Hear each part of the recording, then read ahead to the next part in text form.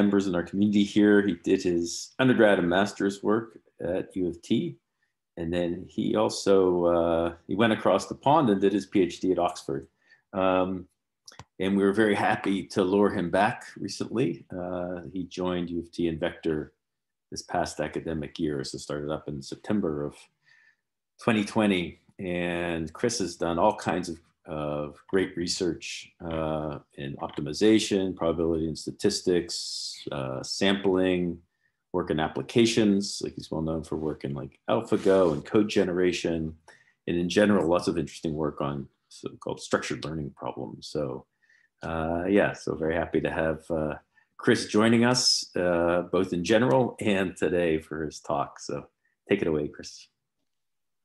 Thanks, Rich. That was a wonderful introduction. So I'm going to try to do this in not too much time, and hopefully we won't go too far over.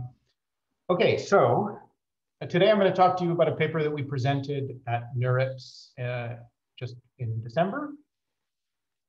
And can everybody see my screen? Is that me? Yes, I see some nods. Okay, great. So actually, this paper is a continuation of a line of work that I spoke about at my previous field seminar. I don't remember exactly when that was, but a few years back. And this was the motivation that I gave in the last time I was speaking here at the Fields Institute, which is that in the deep learning age, in the age of automatic differentiation, this is a sort of typical workflow of an engineer working at a research lab like DeepMind or Google Brain. So they'll be working with some set of data. They'll be working to either clean the data or code up a model that they want to try out. And they implement this in TensorFlow or PyTorch. And then they rely on TensorFlow or PyTorch to compute the derivatives of some loss function for their model. And they run some optimization. And inevitably, something doesn't work. And they work really hard to figure out why it doesn't work. Was it a bug in the model? Was it a hyperparameter selection, et cetera? Then they go back to the servers and they run a bunch of experiments. And again, they rely on TensorFlow or PyTorch to produce reliable derivative computations for their optimization. And then that finally works. And then they put a bunch of work into explaining the results. And so steps 2 and 4 here are really critical steps that have completely liberated our ability to explore in the space of models, to do really elaborate modeling work, and in some ways have realized many different dreams in statistics and machine learning related to things like probabilistic programming, where you can just sort of express a modeling desire and have the software package do all of the grunt computation for you. And so if you're able, as a researcher, to expand the set of operations that have useful derivatives, you can really have an outsized impact on model development. And so last time when I spoke, I was talking about derivatives for models that have latent categorical random variables. And today we're going to take one step further and talk about derivatives for models that have latent structured discrete random variables. And I'll say a little bit more about what that means. So just to motivate this a little bit more, there's a lot of discrete structure in data. So you might observe handwritten digits just as drawings, but you know there's some underlying clustering structure. For example, this is an 8 and that's a 0, and so on. There might be tree structure in your data. So if you observe a sentence, at least in English, you know, we believe that there's some sort of notion of an underlying parse tree that describes the grammatical structure of that sentence. There's also a great deal of network structure that exists in data in our social networks and in our social lives. And there's also a great deal of structure in genetic data and biomedical data. A simple example would be for our genetic data, whether a certain sequence contains introns or exons. This is some kind of discrete switch for each base pair that exists in some sense, but might be very difficult to extract. They're very difficult or expensive to extract. And so this is one example, but in general, this discrete structure can be quite expensive to extract. And we want automated ways of inferring that discrete structure. In addition to inferring unobserved discrete structure, structuring the models themselves with this structure can help in many different ways. It can help incorporate certain problem-specific constraints, improve generalization, and hopefully increase interpretability. So as an example of increasing interpretability, let's consider the following problem below. So this is a review of a beer. And this beer review is rated according to its appearance, its aroma, its palate, its taste, and some overall rating. And so when I read this review, pours a slight tangerine orange and straw yellow.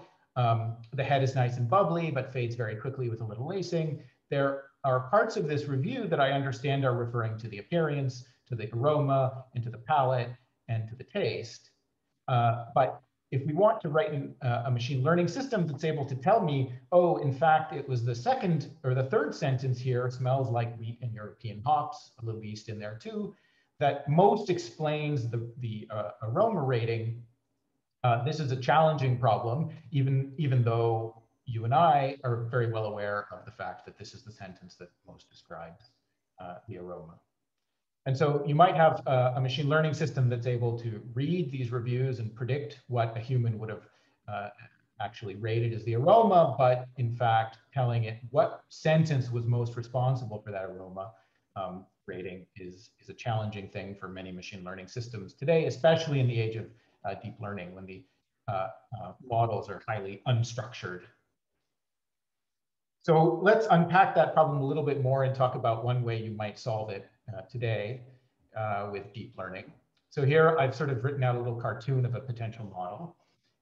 This model takes in the review on the left, passes it through some sort of neural network, which I'll call an encoder. And in this specific explainer model, it's going to predict a subset of the words of the review that most explain some prediction rating. And it's then going to pass that subset of words into a decoder CNN to produce this, this prediction rating. And if you optimize this whole network end to end, hopefully the latent set of words that it picks are the ones that most explain the specific rating. So for example, you could imagine having trained up a model and when it picked its subset of words, it's picked smells like wheat and European hops as one of the segments that most explains the aroma. Okay, but so that's just a motivating example. And more generally, we might be interested in considering, not just might be interested, in fact, many models that we use today in machine learning have this basic structure of some input, an encoder, some latent, unobserved random variable X, a decoder, and then an output. So this is a very common pattern in machine learning models. And we might be interested in the specific case where the latent variable X is a random binary array that has some kind of specific structure. So for example, you might think of X as being a binary array that is so-called one-hot. So here, X is an array of 0 1s. And in these little cartoons, this little pink or red represents a 1. And white represents zeros. So this is a vector that has one of its elements on as a 1 and every other element 0. Or you might want your latent variables X to be restricted to be k-lot, as in the previous example where we picked a subset of k words. Or you might get even more elaborate and say, I want my random binary array to represent a permutation matrix where the rows and the columns sum to 1. Or maybe you want this to represent a spanning tree that describes some structure in your data, or the spanning tree of a directed graph, which is an arborescence. And you get very creative with these sort of structures that you might want to impose in your latent space. And in models that are structured in this way, what we typically want to do is optimize an expected loss. So the expectation of some loss function over the output, where the expectation is basically taken over the randomness in the latent variable X. And we'd like to optimize this with respect to the parameters of the whole network. But the challenge, the parameters of the decoder are typically easy to optimize. And the real challenge in this setting is to optimize the parameters of the encoder. And this is because it requires computing estimators of the gradient with respect to the parameters theta of this expected value. And so if you've sort of been following deep learning for the last little while, you'll recognize this word backpropagation, which is just sort of a fancy way to say efficient algorithms that use the chain rule to compute the derivatives of the parameters of some composition of differentiable functions. And so the natural question, if you're in deep learning, is to say, well, okay, I want to compute an estimator of this expected value. Is there some way that I can use backpropagation to compute such an estimator? Unfortunately, in the setting that we're considering, computing derivatives is difficult, even with efficient algorithms for taking derivatives through compositions of differentiable functions. And the essential problem is that x here is random, and existing generic approaches for this that actually don't use backpropagation through the first half exhibit high variance and are not useful in practice unless you do some clever tricks, and even then they can be very challenging to tune. And the low variance approaches that have become very popular in the last couple of years, in fact, don't apply to discrete random variables x and only to continuous ones. So last time when I talked to you, I was talking in particular about the so-called Gumbel-Softmax, which resolves this problem for categorical one-hot random variables. And the basic idea here is to say, well, we previously had a discrete random variable that didn't admit these low variance approaches to computing gradients. And so perhaps we can just relax the discrete random variable to a random continuous random variable x sub t that admits a biased pathwise gradient, which is that low variance approach. Well, this approach is called the Gumbel-Softmax because this soft x is soft relative to the hard x. And it's now broadly used across generative models and in some places in reinforcement learning. And it has in some settings, in sort of piecemeal ways, been generalized to structured random variables. So there was the original Gumbel-Softmax, which was published in 2017. And there have been some sort of bespoke ways to relax k-hot random variables published a year or two later. And there have been some approaches for computing relaxations of random permutation matrices, which was published in 2018. But there hasn't been a sort of coherent framework to capture these relaxations and this technique for training discrete structured latent variable models. So the paper that I'm going to talk to you about today, it was the paper that we published at NeurITS in 2020, which we called Stochastic Softmax tricks. And Stochastic Softmax tricks are a generalized framework that generalize the Gumbel-Softmax. They generalize some of the estimators that I mentioned in the previous slide, but they include new relaxations and are sort of a coherent framework for generating relaxations for new structures that might not have been published in the literature until now. So it captures existing ones, generates new relaxations, as well as new possibilities for structuring your discrete spaces. So this is the sort of main idea, and I'll go through this one more time with mathematical symbols. The main idea is to reparameterize the discrete sampling process as a random linear program. And this, in fact, generalizes an approach for sampling from categorical random variables, known as the Gumbel-Max trick. Then you relax the linear program to a convex program, in fact, a strongly convex program, which creates that sort of softening of the random variable, which allows you to compute pathwise gradient estimators. So I'll go through this one more time with symbols and with pictures. So the first step is to take your random variable x and reparameterize it as the solution to a random linear program. So what does that mean? Here it is in pictures. So we imagine that our random variable x takes on some finite set of values. Here I'm showing a one-hot random variable with 5 possible states.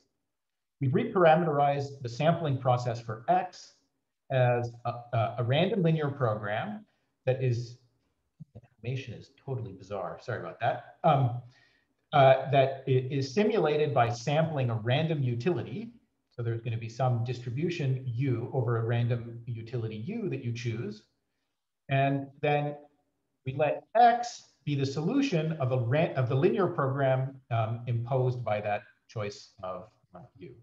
So here, the pictures are below, and here are the symbols. So we have some finite set calligraphic X, and we solve this linear program over calligraphic X with a random utility.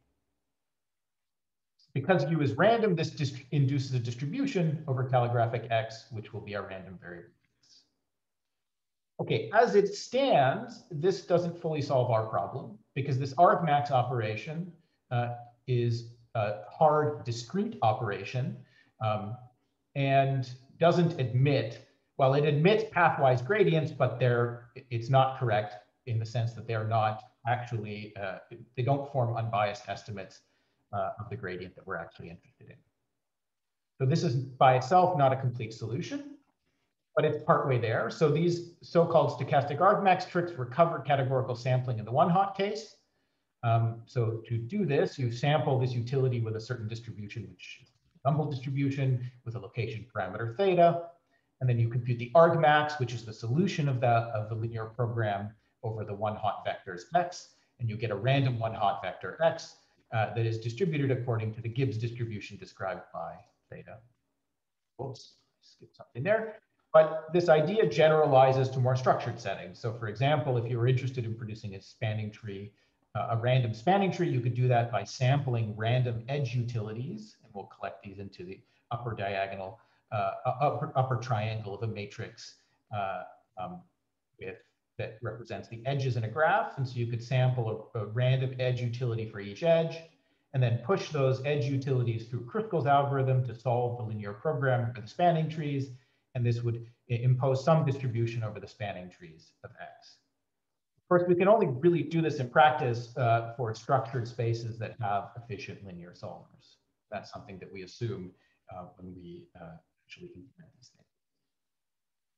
Okay, so as I mentioned, it wasn't enough to solve the linear program and to sort of try to take derivatives through that, because the solution has derivatives that are 0 with respect the parameters of U. And so the idea behind stochastic softmax tricks is to incorporate a strongly convex regularizer that relaxes the discrete X into a continuous XT. And so by adding a term to this inner optimization problem, we can drive the solutions of the linear program, which lived at the vertices of a polytope, into the relative interior of that polytope. And so here is the little animation below. So you have this random utility that is describing a distribution or imposing a distribution over the vertices of some polytope. And by adding a convex regularizer, and that's X, and by adding a convex regularizer, it pushes the solution into the relative interior or into the convex hull of these of the discrete states of your system. Okay, and the whole point of doing this is that if this convex function that you add to this inner optimization problem is strongly convex, you can prove that now X sub t admits a useful pathwise gradient that you can use to compute unbiased estimates of the gradient of the expected loss function of the relaxed graph. And so this, in fact, recovers the Gumbel-Softmax case in the one-hot case. And so here we have on the right the one-hot reparameterization that we discussed earlier, where you sample a bunch of Gumbels and take their argmax. And instead of taking their argmax, you can take a sort of tempered softmax of these random utilities to get the Gumbel-Softmax. But this basic idea can be generalized to other structured X. So again, we had these spanning trees, which were random spanning trees computed using Kruskal's algorithm from random edge utilities. Well, it turns out that you can compute some of these convex solutions to these convex regularizations using a resultant enumerative combinatorics called Kirchhoff's matrix tree theorem. And so you can get soft spanning trees that are random through which you can take these pathwise gradients. And of course, again, we have to assume that we have efficient solvers that are available for whatever given convex regularizer that we've chosen, and calligraphic X, which is the set of possible states of the random variable X, But luckily, this is a problem that is well studied in convex optimization and in graphical models. And so we lean very heavily on that existing literature. Okay, so now I'll tell you a little bit about, how are we doing for time? About the experiments that we did. Terribly. Okay, that's fine. We trained these stochastic softmax tricks with deep latent variable models over structured discrete domains. And I had intended, intended to tell you about two, but I'll just tell you about one.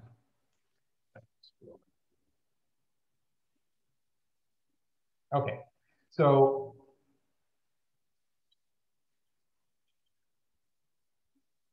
I'll tell you about our experiments on graph layout, which are very visually pleasing.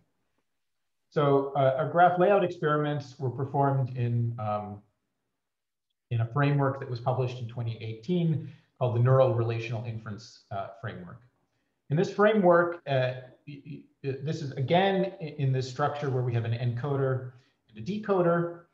And this framework is used to model interacting particle systems. And so we imagine that our data is some system of particles here visualized with these little colored dots, which form a time series. So you can imagine this little particle evolving over time, and here is the sort of trajectory as a shadow. But what you don't know about this time series, or at least what the model doesn't observe, is that some of these particles actually have some interaction dynamics, which can be explained in an interaction graph. Right, so here, the orange particle and the blue particle have some interaction that's described by an edge between them in some discrete structured graph. And these models are trained in exactly the framework that we discussed, where the interaction graph itself is latent and unobserved. And the output is a reconstruction of the observation itself. And we can consider models in this framework that impose varying degrees of structure on the interaction graph itself. So we can assume that the interaction graph has a distribution which is sampling a bunch of independent edges. This is what was assumed in the neural relational inference paper.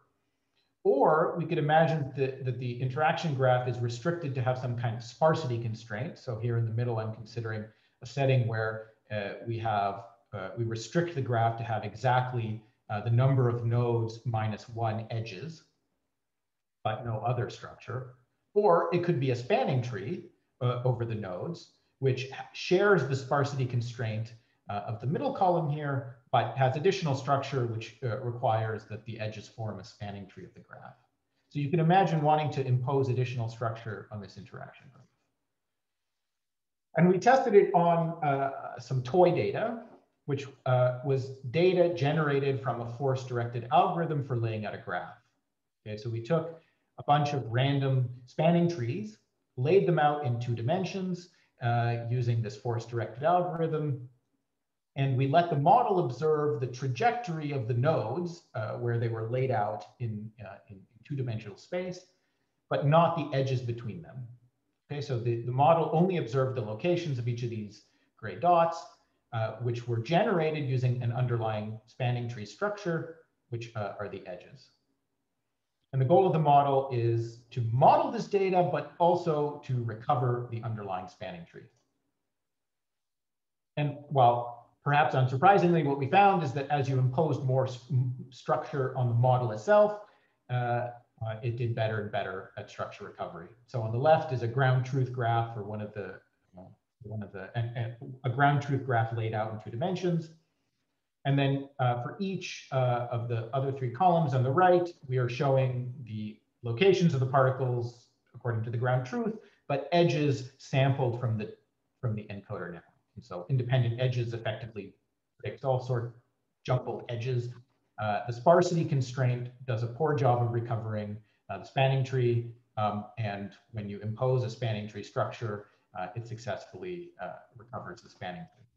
And this is reflected both in precision and recall of the edges, as well as the objective that we trained on, which was the evidence lower bound, which was a standard objective in this sort of framework. Okay, so I'll just give more useful experiments ahead to the conclusion. So I talked a little bit about gradient estimation with stochastic softmax tricks. They generalize a very widespread and useful idea, which is called the Gumbel-Softmax. And in particular, they generalize it to structured spaces. They admit novel relaxations for new combinatorial objects, and they give a unified perspective on both existing reparameterizations and relaxations. So I am happy to take questions for anyone who's still around. Okay, thanks a lot, Chris. That was great. Anybody have questions? I have a question. In the original Gumbel-Softmax paper and supplementary material, you discussed some issues with the numerical stability due to the log of log. Could you expand on that? Is that a limitation that you observed in different frameworks? Outside of VAE. VAE, I know that there was a very specific solution to that.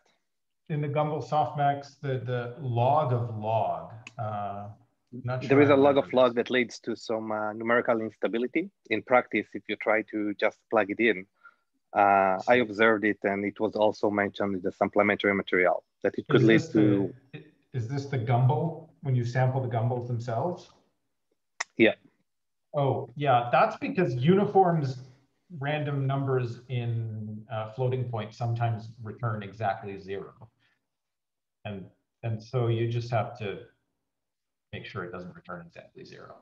So I think it's because of the log of the probability and the sample itself requires a log of the sample. So you end up having a log of a log in the computational graph. Not sure I remember this problem. Maybe we could take that offline. I'd be happy to. Okay, thank you. Answer an email or ping me on Slack.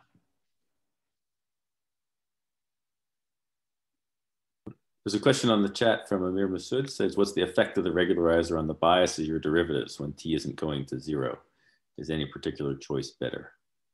Oh, that's a wonderful question. Oh, there, I've opened the chat. Yeah, that's a great chat question. As far as I know, no one has done a very comprehensive study of this. So this work is related to the line of work that's popular right now in natural language processing, which looks at the sort of deterministic version of these relaxations. And for any given polytope, they're, I mean, when I said strongly convex for this regularizer, I mean, there's sort of any possible choice, right? So as far as I know, no one has done anything particularly comprehensive to understand how you should choose F. And I have some suspicions. So one question is the bias. The other question is how sort of useful that gradient is in some sense for the learning process. And I suspect that the harder it is to compute the solution of the relaxed problem, the more information is contained in the gradient. And the reason I suspect that is you can think of an extreme setting. So in the most extreme setting, you have the matching polytope, and you're using the convex regularizer, which is the entropy that would give you the Gibbs distribution over all of the possible matchings. Computing that relaxation is sharp P complete because it reduces to computing a permanent. And on the other hand, you can compute using sinkhorn iterations for a different convex regularizer. And so there's some kind of spectrum here in terms of how easy it or not is to compute. And at the extreme case, these sort of dense relaxations that are generated by these entropies, in some sense, contain information about every vertex of the polytope, right? At least up to, whether it's sharp P or not, right? Or up to some complexity issues, they somehow contain information about every vertex. And that has to be powerful information when you're computing these gradients. That was just very vague kind of intuition about this idea that the more sort of dense the relaxation is, probably the better the gradients are, but the harder it is to compute. At the other extreme end is the Euclidean projection, where you can change the utility without changing the solution. Okay, I don't know if that answers your question. It was just a bunch of vague intuitions. But I think it's an interesting question. Let me ask you a high-level question, Chris. So And this relates to what you were saying about the discrete structures. I'm interested in the range of kind of discrete structures that you can use here. And I assume you need some sort of combinatorial algorithm as a workhorse to make this work. And so, for example, I was thinking, could you have imposed the idea that your latent structure is a directed acyclic graph, and be able to solve over versions of that? And more generally, like what are the, you talked about spanning trees and others, like what's the range of things?